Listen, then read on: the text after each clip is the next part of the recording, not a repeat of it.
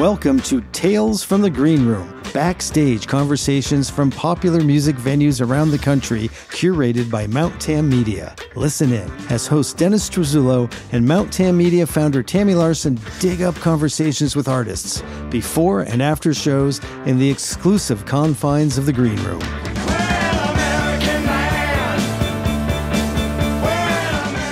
Well, hello, and welcome to another episode of Tales from the Greenroom. I'm Dennis Truzullo, your host, along with Tammy Larson, founder of Mount Tam Media, who presents to you Tales from the Greenroom, among other amazing podcasts. Oh, I am so happy that you dropped the sidekick thing. I didn't drop it. I just didn't do it this time. Okay.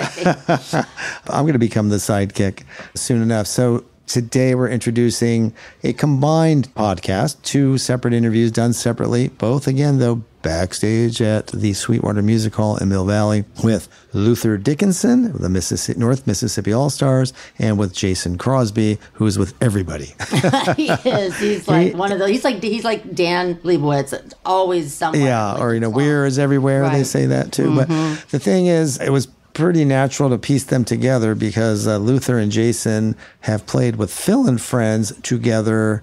I don't even know how many times. I was trying to go back and count and do the research on it. It was too numerous to mention since 2013. Wow. So these guys were appropriately joined in our podcast, and they've been joined on their own for many years before that. Luther is first. The thing that blew me away when I sat him down, and by the way, you were late for this one, Tammy. Well, it's the first time I've ever heard you that quiet while interviewing. I put my ear up to the door. I didn't hear a thing. I didn't think you were in there. Well, we were back there, chatting. Luther got very comfortable, was laying down on the couch, and he was telling story. But I was just shocked to learn this was his very first appearance at Sweetwater Music Hall. I know, because he'd been talking so much about, Terrapin and that crew and how much he loved it there. And so I was excited to hear how he felt about, of course, the sound system at the Sweetwater. Right. And so this isn't on the podcast, but I went directly up to him after, and I was just like, so what do you think? And he was like, oh my God, wow. Yeah. So, and he loved Terrapin, as we all did. So it was, and it just occurred to me, I guess I saw him so many times there and never at Sweetwater, but I thought he would have been there once. But his brother Cody was there, but not him. But we got into discussions about his father, James, who was a session musician, producer, who played at Muscle Shoals with the Rolling Stones on Wild Horses. How about that? Some of his stories. I re-listened to this the other night. I was like, oh my gosh, I can't believe his stories. Yeah, oh my God. The whole bit about the Americana music evolvement with his dad and how he learned the dad. He shared that sentiment with Anders Osborne, who is someone we have also interviewed, and you'll hear down the road. They had that same idea of trying to figure out the dead music, but then not naturally coming to it. So they obviously bonded. It was a very interesting theme. And then meanwhile, as far as Jason had recently come back from a trip to Iceland recording with O'Teal. So cool. And he was just beaming about that. He will, Luther will not be at Skull and Roses, but Jason, because he is everywhere, will be, and he'll be appearing with Phil and Friends. And he will be appearing also with Moon Alice. So we'll see him a couple of times. He talked also about his new album, Gilder, which I called Glider, which, like a dumbass. When you're as old as we are, it's kind of easy to mix up. But it says piano covers of artists that he has played with. So that's a lot of people. And he was saying how cool it was that all those folks that he played their music were texting him, etc. He was very proud of that. Just a great guy and a Marin County regular now. We stole him from the East Coast. We did. So we'll see him at Skull and Roses. We hope to see you there and listen to this fun combo interview on Tales from the Greenroom. So Luther Dickinson, welcome. Thank you. Yeah, Dennis Truzullo, Mount Tam Media, Tales from the Greenroom. And we are just so pleased to have you in the Greenroom here at Sweetwater Music Hall. And you just told me that you never played here. It's my first time ever in either Sweetwaters. So you, even individually, have not played at either venue? No, I've never been here. Cody has, because he makes the Take Me to the River movies, and the producer, Martin Shore, lives around here. He used to live in Ross, but he's moved since then. But yeah, Cody's been here. Bob gave him a tour. But Yeah, I'm more Terrapin kid. Yeah, you are. Oh, I saw all those Phil and Friends with you up there, which I miss. Me too. Terribly. Oh, I can say that from Sweetwater. It's okay. Oh, yeah. Many of us do. We've tried to, whoever that is, the community. That's right. The collective The collective we have tried to move the vibe here as much as possible, you know. Well, I'm happy to support. I mean, it's close. And so having you here is a big a big step contributing to that. So thank you. You know what I was thinking about today that blew my mind about that scene was like when Phil had that tiny little teardrop RV. Yes. And it was right by the queue, like the whole line of people, and he'd be in there taking a nap with all the fans just lined up right in the parking lot. It was the sweetest thing, man. I just I'm thinking about that and laughing. And Diane, who you just met, she was a stalwart there, and there's Liz Bacura, shout out down here being quiet. The crew, fantastic. What a community. Yeah. You know, the only time I cried during the pandemic, during quarantine, was Phil called me and asked me to contribute a song to one of his streams that he collected to support his employees before he had to shut everything down. He was trying to support like 150 people. Yeah, tough. And so I filmed the thing. I think we did Ripple, my kids and I. Oh, God. And sent it in. Well, that was cool, but they did a wonderful song, Terrapin Family. And it was funny. We were in the kitchen watching, listening, and I heard that keyboard. And I was like, Crosby, and sure enough, Jason. But when Anders Osborne came on, just by himself in his kitchen, that tore me up, man. Because so many nights I've sat shoulder to shoulder with Anders in a live musical situation, and listening to him swapping songs and listening to him play solo, and just to be home at that time and not have that in my life. That was the only time it really hit me in that way. That's interesting. Yeah. And so all because of Phil. All because of Phil. And Jason and Anders have sat in the chair that you're at most recently. Smelled funny. And yeah, it does. Yeah. And it's not the rain mildew. That's those guys.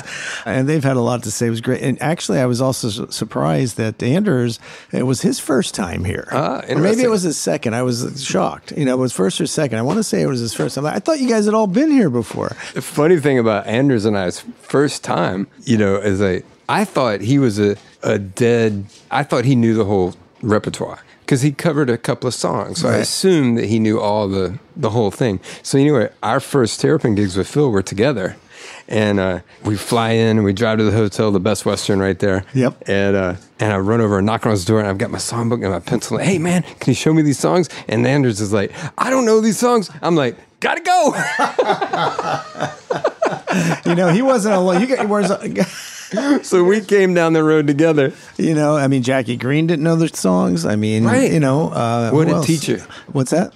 Phil brings in the more off the beaten path musician they could find. Yeah. Come on in and let's do this together and make it new.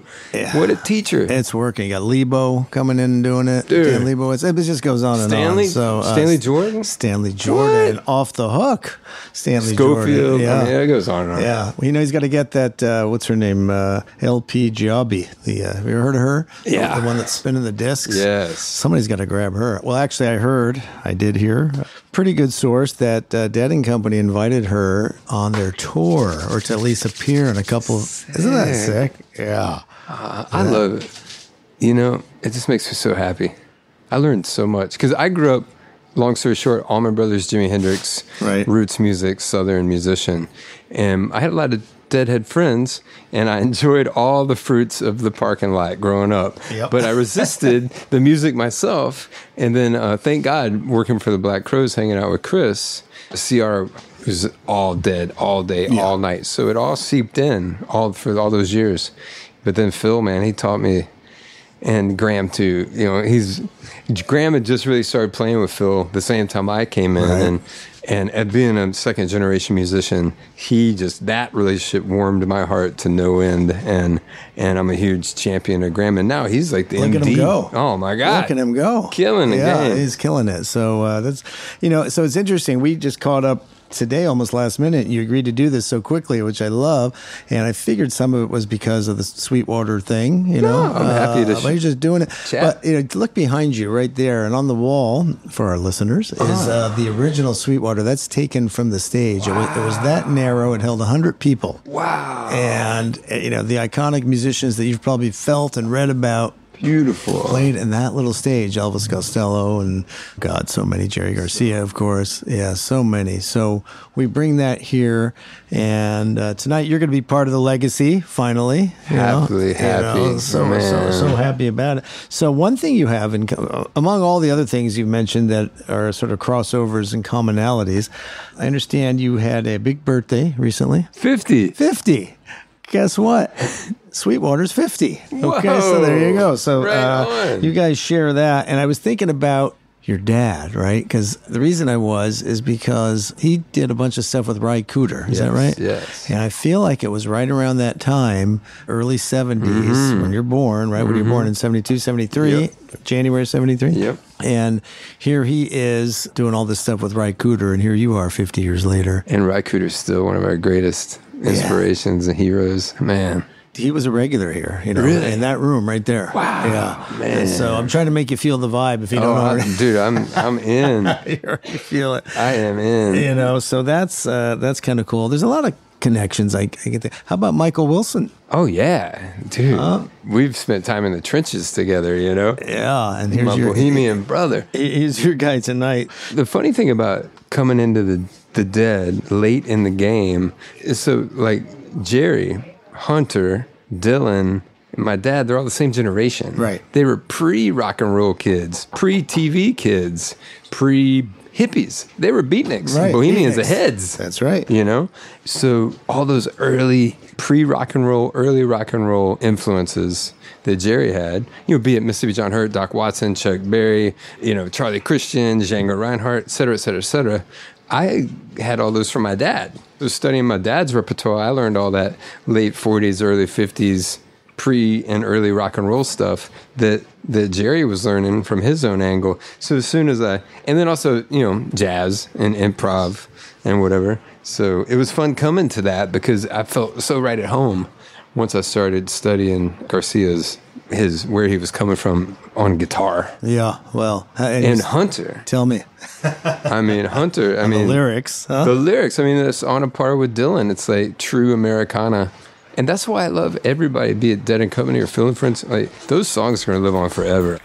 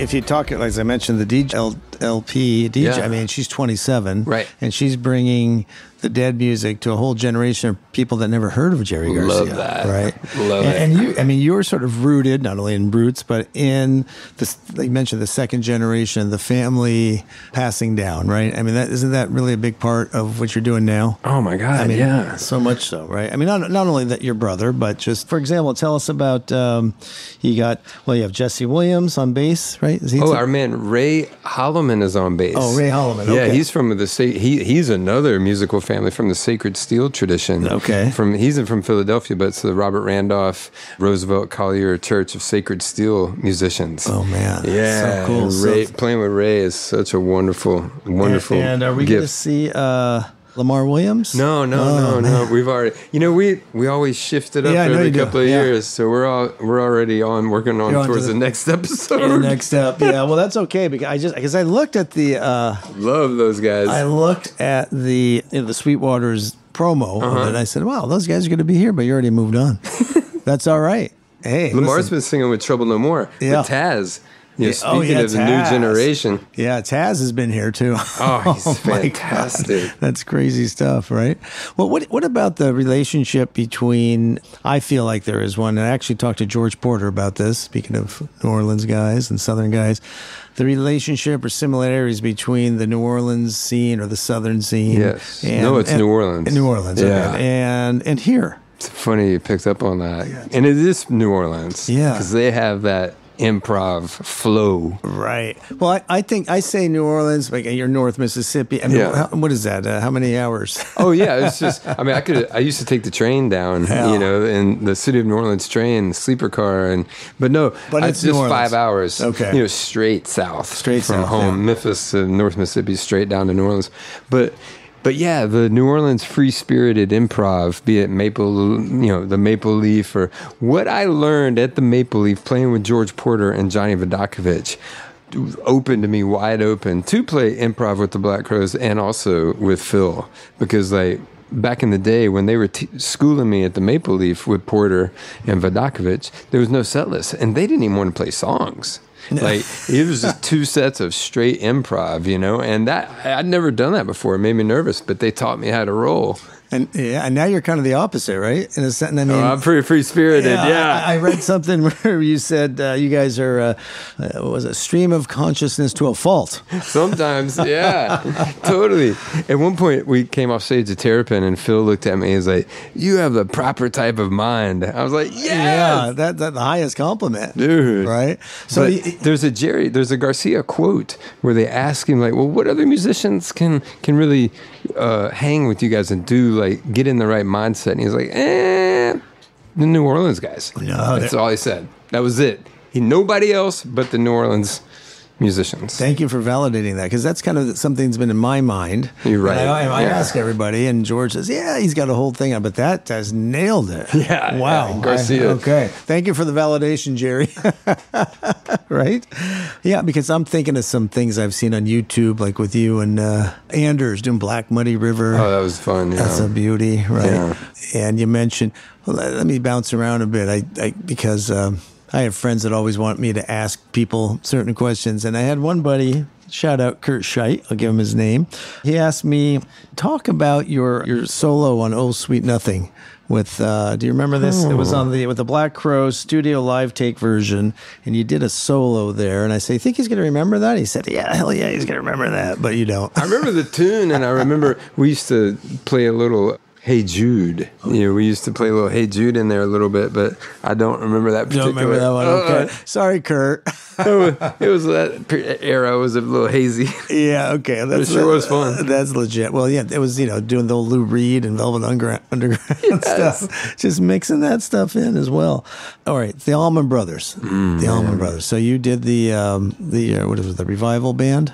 The Allman Family Revival. That's what it was. With Dwayne and Devin, because it's started as his father's birthday party at the Fillmore, and we did that a few years, and then we started branching out, and now it's become a tour. So is that with Dwayne Betts, or is that Dwayne's kid? He's there. Yeah. But it's Devin Allman's. He's the figurehead of it. He's the figurehead. Yeah. But he and Dwayne, man, to stand on. My father was friends with Dwayne. He recorded with Dwayne for Atlantic Records while they were in Miami. They were all in Miami together making records. So I grew up hearing family folk stories about Dwayne Allman my whole life, even before I knew the music. So anyway, to stand with those guys is such an honor. Had to be, huh? Well, just to give you a little update. So at the, you're familiar with the Skull and Roses Festival? Yeah. That's one coming up, and we're going to give that a shout out. We'll be there. Mount Tam Media will be there, so we'll give it a shout out. But Phil and friends, so back to Phil, and his friends are including Dwayne Betts. Oh, it's so good. So how's that going to be? Yeah, bring her on in. Oh, here she is, Tammy. Come on in. Tammy. Tammy, Hey, come on welcome. in. Yeah, I'm gonna put I didn't even know anybody was in here. Oh, is that right? I'm sorry. I had my earphones on. Luther Dickinson. Hi. Meet Tammy So Larson. Nice to meet she you. is the founder of Mount Tam Media. Here, take. And Sorry for the interruption, guys. so Tammy is the brainchild behind Tales from the Green Room. He says that now. I do. It's true. But Luther, let me tell you something. For all what he's done with Phil and the Dead communities, etc., what is amazing is he's never played here before. What? Okay, no way. I've been a Terrapin kid all this time. Okay, so I can't wait to hear what you have to say. Oh, look at you. Oh, that's usually what I'm doing back here. Only it used to be here so I could watch the show. But the drip. Yeah, we have a little drip. The drip. You know what? The whole thing will be flooded before the night's over. You'll be going all the way around the building, right? Well, for our listeners, Luther's taking a nice little relaxed position on our couch, and we love it because now we know we're hanging out. Green room, yeah. This is truly the green room. Post dinner. So I'm so excited to hear what you think about this sound system first, because most people play here and they're like, whoa. Oh man, the room just by itself is lovely. And Michael's an old friend. We've worked together. Oh, really? Yeah. That's right. Yeah, they You toured mentioned together. that. Yeah. And he's such a lovely soul. And he's, God. he said something about my sound back in the day that just stuck with me and I always tried to be aware of, like a certain quality that wasn't good that he pointed out. And it took me years to figure out what it was. Wow. Yeah. Do you know that he gets a shout out almost every interview we do? He's a legend. We could do a montage of just Michael's shout outs, He's a legend. which we probably will end up doing for sure. What do you think about? Tell me. So you played the Black Crows, big stadiums, right? 12, 15,000. We were doing some theaters and stuff, Okay, and then a 300-person room like Sweetwater tonight. Oh man, come on, that's ideal. Bring this, right? Yeah, it's all good. They'll take that any day. Or I'm But sure the energy, last time I played with Phil was at Levitate Festival on the East Coast. Yeah. And that was a big crowd, and the energy was amazing. And I like it all. The Colonel Bruce Hampton told me this, and it really helped me early on. Colonel was another great teacher. Like Phil, a real Zen master teacher. Like everything he says is a lesson that you might not realize for years to come. Warren Haynes the same way. But Colonel was like, be it 10 people or 10,000 people, don't let that affect what you do, because that's just your ego messing with you. Interesting. If you're frustrated that's 10 people or you're intimidated that's 10,000 people, that's just your ego. You have to train yourself to go into the music every time, no matter where you are or when it is or who's around you. And that is interesting. Yeah. That is so interesting. Well, they were talking, was it O'Teal? Were we listening to his podcast when he was talking about the Colonel? yeah. Yeah. Colonel, man. Yeah. Have you played with Bob at all? Only once with the Black Crows. With the Black... Oh, Yeah. sit in? He came sat in with us. It was awesome. Was that here? No, I'm kidding. No, it here. wasn't. It was a random place, but it was really, I was so glad I stood right next to him. The question is, where is Bobby not sitting in these days, right? I mean... Hero. Awesome. He's a hero. He keeps going. He loves touring, I think. Well, so the whole Dead and Company thing coming to a close, at least they're not faking it out this time and saying, that's it. Well, yeah. Because Bobby said, we're going to play till we drop in some other formation. No, they're just getting Billy Strings ready. Yeah. That's awesome, man. Yeah. Any Billy Strings moments? I haven't met Billy yet. No, I love his work. I'm so happy for him and proud for him. Happy, but I've never met the gentleman. Yeah. Okay, well, he needs to meet you too, so that goes both ways. Absolutely. What do you've got going now? The album came out last year? Set Yep. Sail. Yep. Tell us about that, and I know you got some other things going. That was a record we made with Jesse Williams on bass and Lamar Williams Jr. Who we just spoke from the about. Allman Brothers family. Yep. Did the vocals and it was really fun. I wanted to make a psychedelic folk record. I felt like at that point in time I could own that, Yeah. So that record all started with my songbook and my acoustic guitar, and then we just built it up from there. And it's really fun, and we had a little Grammy nomination. That was cool. That was crazy.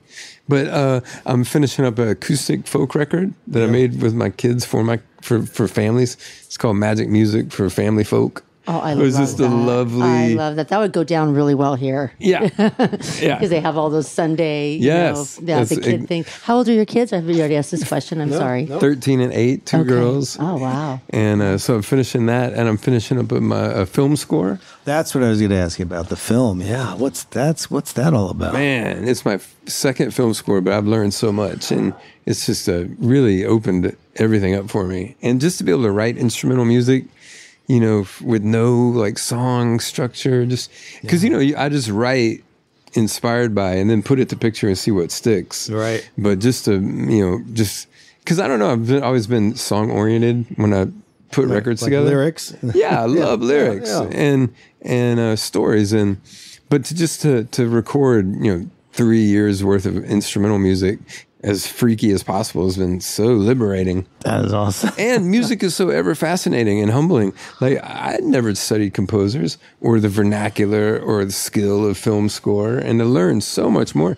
And so many great films that I had not seen, in all these years, and learning about composers really blown my mind. So did you take some like workshops or what? No, just YouTube. Just YouTube. Okay. Interviews. Well, that's it's all there. We find everything, right? Even today, there's a new composer I love, and just today, after listening to his music for a month, I finally started watching his interviews and learning about his process. But, amazing what you can learn, right, on YouTube. I mean, like... I've become a contractor. You pretty much do everything. Exactly. Plumber. Yep. How to do a telephone interview on the podcast track 4 machine, right? That's right. Totally. Well, yeah, I mean, stuff like that. Totally. Yeah. Because it doesn't come with the directions anymore. How to Nothing descale this espresso machine. Right. If it does come with directions, it's like impossible to understand that. Like papers. Tell me a little bit more about growing up, with your dad as the producer and his whole thing. I mean, that has to be, what influence? I mean, that's a crazy question. I mean, the level of influence that had on you. Yeah, totally. Because you guys are, like I said, family oriented, the music you play, the people you play with, your repertoire is very similar, but I think it all comes back from the regional influence, right? Memphis and whatnot. Yeah, our father, Jim Dickinson, was a first-generation Memphis musician. He was 5 years younger than Elvis, but he sang on the last Proper Son single. So he was like first generation Memphis. And Memphis in the 50s, that was rock and roll heaven, man. God. Amazing. And then, he just followed the evolution, became a folkie in the 60s, and then all the blues musicians that were in Memphis and Mississippi became rediscovered in the mid to late 60s. So he befriended and played with Bucka White, Sleepy John Estes, Mississippi Fred McDowell. There's all these amazing, Then he went on to work for Jerry Wexler and Tom Dowd in Atlantic Records in 1970. And that's where he met Dwayne and the Allman Brothers. Right. And supposedly, long story short, he handed Greg the joint that he smoked before he recorded the Midnight Rider vocal take. No. He was struggling Really? with that high note, and Tom Dowd, coaxed Dad in to pass him a joint. But no, and he and Dwayne were friends. They recorded lots of music together. And then, as you said, Ry Cooder, in the 70s and 80s, film scores. They did a lot of film scores. So we grew up, I always knew I wanted to be a guitar player, but didn't come naturally. I had to practice. But at a certain point, he took us under his wing and taught us his repertoire. And we started playing music together until he passed away in 2009. Yeah. 2009. Did you ever meet Stanley Booth? Oh, yeah. Of course. Yeah, I'll bet you did. Totally. They were friends, huh? Yeah. Yeah. And so there was a whole thing that kind of turned, he kind of pulled away from the Muscle Shoals backing band. Not your dad, no. Stanley, yeah. I mean, he introduced... I'm trying to think what the story is. Help me out. Well, the big story is Stanley was traveling with the Stones. Okay. And it took him years, but he wrote a story about the Rolling Stones. And their work visa this was coming up right to Altamont. Okay. Their work visa had expired, but they wanted to record in Memphis under the radar. So Stanley Booth, literally on the road with them, he called Dad. He was like, "Hey, can you help me out? We want to go to Stax and record, but it's got to be a secret." And he was like, "Dude, if the Stones come back to Memphis, everybody's going to be, they're going to go crazy. Impossible. Go to Muscle Shoals. Nobody will know who you are." And then Stanley Booth called back couple of weeks later, I said, meet us on Thursday at Muscle Shoals. And so Dad was there. The first night they cut You Gotta Move. The second night they cut Brown Sugar. And the third night they cut Wild Horses. Yeah, and he's on that, right? And he got to play on Wild Horses. How about that? I mean, that is just so cool, right? I mean, proud papa. I mean, proud son of a. Yeah, oh man, definitely. He was way cooler than we'll ever be. Oh, well, I don't know, man. I don't know if he lied down. Oh, no. He wasn't so comfortable lying down in the green rooms with us. Yeah. He might have been. With this huge stuffed animal looking down at you. It's like, all right. Oh, man, that is awesome. That is so cool. Well, here's what I have to say. I mean, I'm still floored that you've never played at Sweetwater. This is my first time. So And excited. a lot of times, I mean, I think also if you came here to Terrapin or went to Independent or the Fillmore, Of course. right? So you're not going to play at all these places in the radius rule, right? You're only going to play so We're many. playing the Independent tomorrow. I know you are. Yeah. Got through that, right? Yeah, totally. Yeah. It's different. It's different. So coming here tonight, what were your thoughts? Were you thinking, man, I'm playing here, or were you just like, I'm curious I to was see excited. Excited. Really? Because I love the area. I spent a lot of time here. I have a family friend who lives up on the hill. Was it San Rafael? Yeah. Yeah, Rafael. way up on the hill. Yeah. Windy hill. Probably up on Lyford. And you can see all the way across the bay from his place. And we've been recording an ambient record. Because even from the Crows days, they would always do the Fillmore in December. Right. And Yes. so my family, my daughter, my older daughter, my wife, who would always come. So we come to San Francisco at least once a year.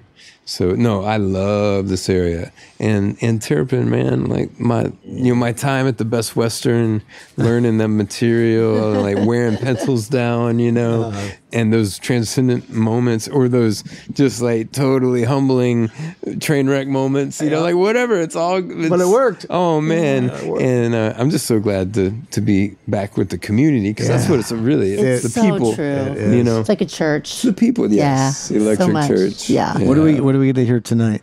Oh man, we just do some new, some old, and make something up. That's what I wanted to hear. So cool. Get out on a limb and break it. Yeah, so we got to get you back out here whenever. Not we, but we just have to hope you get back out here as much as possible, and keep rolling that whether it's Sweetwater or the other places, and we'll be chasing Are around. you playing any festivals? Have you asked that yet? Strawberry Fest. Strawberry I don't know Fest. how far away that is, but We've been looking at like Peach. All right, is it just me, or are there festivals galore I mean, this it's year? crazy. One after another. Yeah. So, we'll give another plug to Skull and Roses, because we're going to be there, and a lot of your friends are going to be there. Yes. And here comes Liz again. Love you, Liz. So, man. I wish I'd been here for the whole thing. Well, we'll play. You guys were. I can't believe how quiet you were. I had my ear. I'm like, what is Dennis? I don't know. I sleeping? realize What's going on? I have the headphones on. I don't normally wear them, but it's kind of cool. Yeah, you can't hear anything. I can't hear more right after you got off. Oh, you did? I was yeah, out. that's the Then way I it was out goes. running around. So I how had to about the try- food here? Let's go with the food. that's why I'm laying down. That was delicious. So good. What did they serve you tonight? Ooh. I'm going to tell you a little. You can answer that if you like. It was good. It was good. I had the fish tacos. Oh, fish tacos. What I'm going to tell you, here's a funny story. Your daughter, our daughter, Yes, delivered the she the food did. to you. You got to meet Callie. She's my 16-year-old. It's kind of an incestual situation. Yeah. Oh, wait a minute. You know all about that. Well, we were glad that Cody said, I want to talk too. So we'll get to him next. And so cool, man. Part two. Yeah, part two. one. Thanks for spending the time and the short notice, and for being part of Tales from the Green Room. I just want to thank the whole community for all their open-hearted, that's awesome. Love they've given us all these years. I can't wait to see everybody's enthusiasm tonight, because it's gonna be lit up. This is a place everybody tells us that you can experiment, you can let your hair down. There's not no judgment. You feel that. I mean, you don't know yet because you haven't played here, but you know the community. A lot of people say when they like to come here at the end of a tour, right. because they're just they have to be on all the time, and then they can come and just let it down. And, Oh, that's good. Yeah, so I can't wait. Right on, too. Luther. Thanks Thank so you. much. thank you.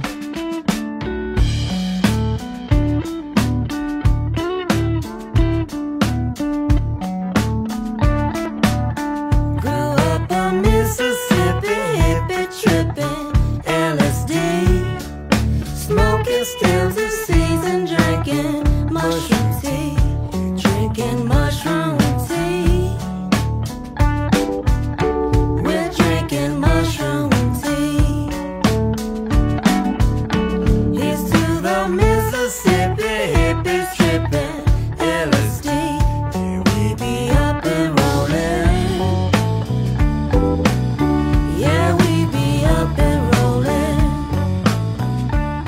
get back to the Green Room in just a moment, but first, we'd like to thank and hear from our sponsor helping make this podcast possible. This episode of Tales from the Green Room is brought to you by the Sports and Entertainment Group of the O'Hagan Meyer Law Firm. O'Hagan Meyer is a proud holder of a Mansfield Rules certification, reflecting an ongoing commitment to consider a broad pool of candidates as it hires and promotes by intentionally including lawyers who identify as members of historically underrepresented groups. The Mansfield Rule is named after Arabella Mansfield, the first woman admitted to the practice of law in the United States. Mansfield Rule certification reaffirms O'Hagan Meyer's commitment to equity and inclusion. The firm has a national scope with offices in San Francisco, Los Angeles, Chicago, Boston, Philadelphia, and Washington, D.C., and can be found on the web at o'haganmeyer.com. Jason Crosby, Dennis Struzzulo. Hello. Here, part of the Tales from the Green Room podcast series, and we are focusing this time on Sweetwater Music Hall and its 50-year anniversary, and we're soliciting favorite memories or moments from musicians who have played at perhaps both the old and the new. Did you? I did. Okay, good. I played at the old Sweetwater, I believe it was 1994. I was still a teenager. I was playing with Solar Circus, and we were doing a cross-country tour. We opened up for Hot Tuna and the New Riders at the Warfield, and then we came and did our own show at the Sweetwater the following night. Wow, how cool was that for you? Oh, man, what an experience. What year did you say? 94. I'm pretty sure it was 94. So you had a pretty good idea of what was going on at that venue by then, huh? Or did you not? I knew nothing. I knew nothing of the Bay Area at all. It was my first time here. Oh, wow. Yeah, Okay. so it was quite a way to jump right in, I just remember just soaking in all of the history when I got to the Sweetwater, Right. the Warfield as well, but like the Sweetwater just like had that, real. Yeah, what did you hometown learn? thing. What did you learn when you got there? Did you kind of looking at the walls, the photos of the people, or did you just feel it or talk to people? There was an energy and then, obviously looking around, you would see it, but you could feel it even, with your eyes closed almost. It's just like, it just had a vibe and a history. And I guess at that point it was probably 25 years old, something like that. I can't do the math, but Yeah, that's about right. So the six, but a little bit more. Yeah. Yeah. And did you go back to the original? No, then I was just, for some reason, I guess because after that, I was touring with bands that were playing kind of bigger rooms. I was playing with Susan and Robert, and we would come and play like the Warfield.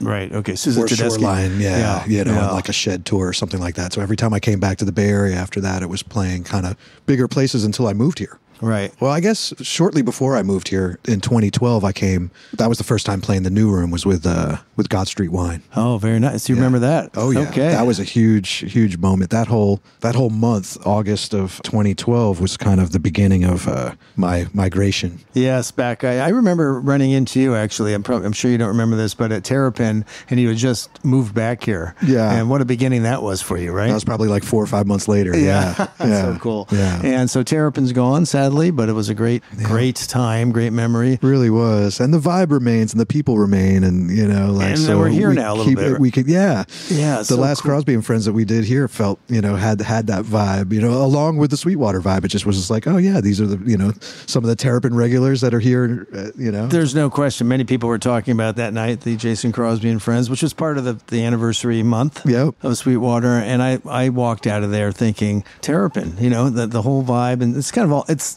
you can't really label it to a venue necessarily. But Yeah, it's a community, Yeah, and Yeah, and it still exists, even if the building is gone, and the spirit is still there, and Phil's still doing his thing, and Graham is crushing it, and you are everywhere, as we just talked about before. I am not. I do not have a lack of music to play at this point. You're not idle. What is your impression of this venue? It's been open now for since 2012, so about 10 years. Yeah. Wow. Oh, it opened in 2012, so I was here right from the start. Yeah. Oh wow. Well, I did not know that. I love it. It feels like home. I mean, I when I moved here, I moved to Mill Valley and lived here from 2013 through 16.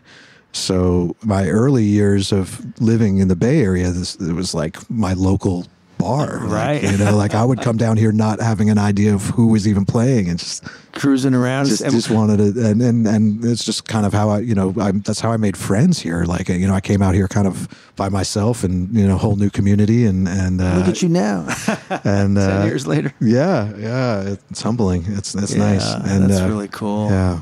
Well, isn't it? It was always that way. Like before you weren't there in '94, it was kind of like Bobby called it his playpen, right? So when the local musicians would come, they would hang out, bring their friends. You never know who was going to show up, and that's kind of happening here a little bit. Yeah. I was here with Anders Osborne the other night. He visited with us. We got a nice interview with Anders, and guess who showed up? Jackie. Yeah.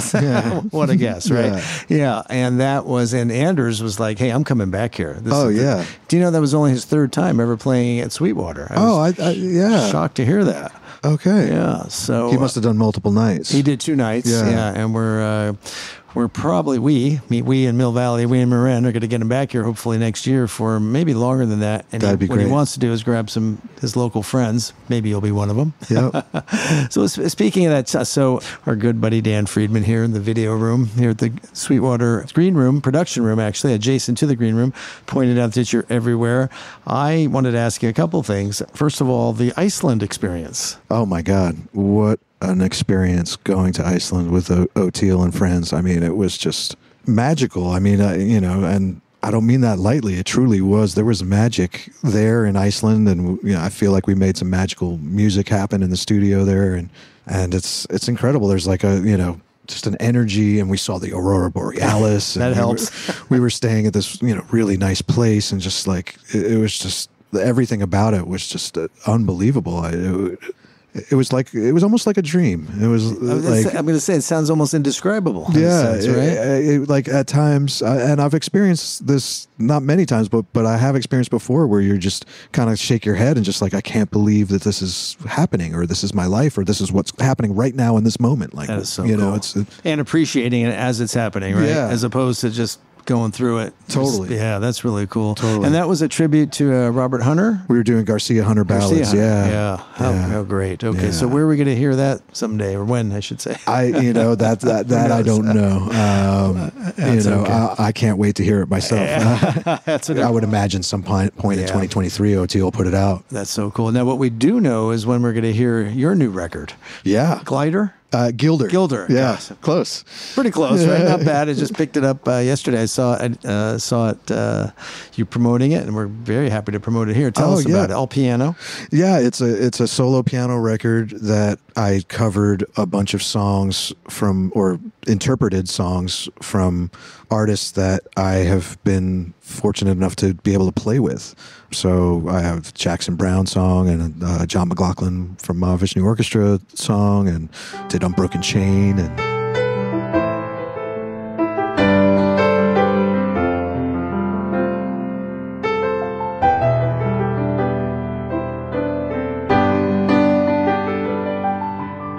Cool. the Mother Hips tune, and I did one of mine and one of my brothers, and Father John Misty tune, Pete Seeger tune. So I've had this like really lucky, amazing career so far, and so I actually did 2 records. So Gilder Volume 2 will drop some point next year as well, probably like midway through the year. But as we sit here today, and we're late December 2022, it's going to be available very soon, correct? You can pre-order it now. It's coming out January 20th on Blue Rose Music, and you can check it out at bluerosemusic.com, I think. Yeah, excellent. Or my website, jasoncrosby.com. And I got the copies, came to my house like early. Same thing happened to Hips. We're on the same label, so I guess we have the same manufacturer. And for both of us, found these boxes on our doorstep that we weren't expecting for a few more weeks. And so, in other words, if you were here tonight, this will drop after tonight, of course. But if you were here tonight, you could pick up a copy. I'm going to sell copies. I had them at the Great American over the weekend with the Hips. And, oh, that's awesome! And you have something coming up with Phil too? Yeah, the Warfield with Phil on the 28th. Is he going to let you bring your records? I don't know. I gotta ask him. Got to get permission on that one. Yeah, well, I should ask. I shouldn't assume it. You shouldn't assume it. It's so cool. But I'm really proud of the record. It's I've never done anything like that before, and it really was rewarding to record these songs, and then the same day that I would track them, I would text them to the writer, and the responses that I got back from just seeing on my phone James Taylor text messages, mind fuck, but like host holding his head. Yeah, I was just like, oh my God, who what? But Jackson and James and Josh Tillman and Phil, all these people have called me or texted me. And Bruce Hornsby, I didn't cover one of his songs, but I met him and I gave him my record, and he wrote me an email. That gave me a chill. Yeah, I mean, it's just before the record even came out or anyone even knew it existed, I felt completely fulfilled by the process of doing it. So I'm excited for everyone to hear it. I am so happy that you came here 10 years ago, came back. Thank you. I just love the way you appreciate what you're doing and who you're doing with it. It's really cool. Thanks. I'm a lucky guy. I try not to take it for granted. Good for you. Let me ask you a question. Bring it back to Sweetwater for a second. Any favorite or memorable moments over the last 10 years that stick out? Oh, man. Yeah, there's tons. I mean, the God Street Wine first one, just because of all of it. I mean, I have a deep history with that band, and the fact that they were the catalyst that brought me out here. That one's got to be in the top moments. And then my first Crosby and Friends, I was heavily involved with TRI at the time, and I just had the best band that for a debut of nobody knowing who the hell I was. I show up here and I do my first show under my name, and my band was Dave Schools and Bob Weir and Jay Lane and Jeff Kameny, and it's like not too shabby. Yeah, yeah, and the support of those guys, kicking it off for me, that obviously was such a huge moment. And I think I started that show solo, and then Bob came out, and we played duo, and we were both playing guitar, and it's just you can't make it up, right? It's like Iceland. It's just what the hell is happening right now, so that was another big one too, for sure. That one probably is going to stick. There's so many. We've talked to Jay Lane, we've talked to a lot of people. Jay, you'll hear hopefully prior to this one, Jay's favorite moment was when he did not know the tune Gloria, and the band was playing it, and he was just blown away. The whole place was going Gloria, and he's like, "What is this?" Yeah, that's amazing. So, that's typical Jay, right? So, but Jason, tell us about tonight. I know it's going to happen, but by the time people hear this, but it's a cool thing you're doing. Yeah, I've always loved, ever since I was a little kid, I was watching the Charlie Brown Christmas special and loved the music, and I know Vince Guaraldi's connection. He's from here, and Charles Schultz, I guess, was on the Golden Gate Bridge and heard Vince Guaraldi on the jazz station and was like, "That's it. That's the music for my cartoon." That's so cool. And it all kind of came together organically here. And so the fact that I live here now and I love that music, it's just we have to, it was just a thing that it's we have to do this. It's so perfect. And we did it prior to the pandemic, and it was great. It sold out, and it was okay, well, this will be an annual thing. And we actually had the idea to do something in the spring. We had booked for April 2020 the Dave Brubeck Time Out record. Oh. But then the pandemic hit. We were joking about it today at Soundcheck because we still haven't done it. And they reminded me that at the time we were like, "Oh, we'll just push it to June." And obviously everything was going to be 3 months. So we're just kind of getting back at it now. So this is our first one back live. Yeah. We actually filmed it at my house during the pandemic. Oh, exactly. We did a charity thing for Backline and raised thousands of dollars for Backline, just streaming at my house. So that was rewarding. Tonight is streaming too, by the way. Tonight is cool. Yeah. And so with you got members of ALO. You got Lebo. Yeah, we got Lebo and Steve Adams and Ezra Lip. It's kind of like JLO a little bit. Yeah, JLO. We'll go with that. We're gonna go JLo. No, that would be JLo. Yeah, I'm not quite. Yeah. Well, that's super cool. Well, Jason, I'm going to let you get there and have a little bite to eat before you go out. I'm going to try to hawk some vinyl. Yeah, do that too. You better go to that. So listen, you are part of the Sweetwater legacy. It's very nice to tell you that in case you didn't know it. Thank you. Thank you for appreciating it. I do appreciate it. And honestly, I knew I was part of the legacy when I got a friggin' plaque in the alleyway of this place. I have a ledge. A ledge. The Crosby ledge is on the side of this building. And once I saw that plaque, I was like, man, this is home forever now. Good, book it. Yeah. Well, I'm glad you're here. I'm glad you came back, as I said, and keep pumping out the great music. Thank you so much. All right, right on. All right, man. Okay, thanks, Jason. Well, all right. That was super cool. Thank you for listening to another episode of Tales from the Green Room. And on this one, we thought it appropriate to end the show with a short clip from what Jason Crosby referenced as his first and perhaps favorite performance at Sweetwater. So listen and enjoy the beautiful piano playing of Jason on the song Electrocute from God Street Wine's August 11th, 2012 show at Sweetwater Music Hall in Mill Valley, California. And we'll catch you on the rebound.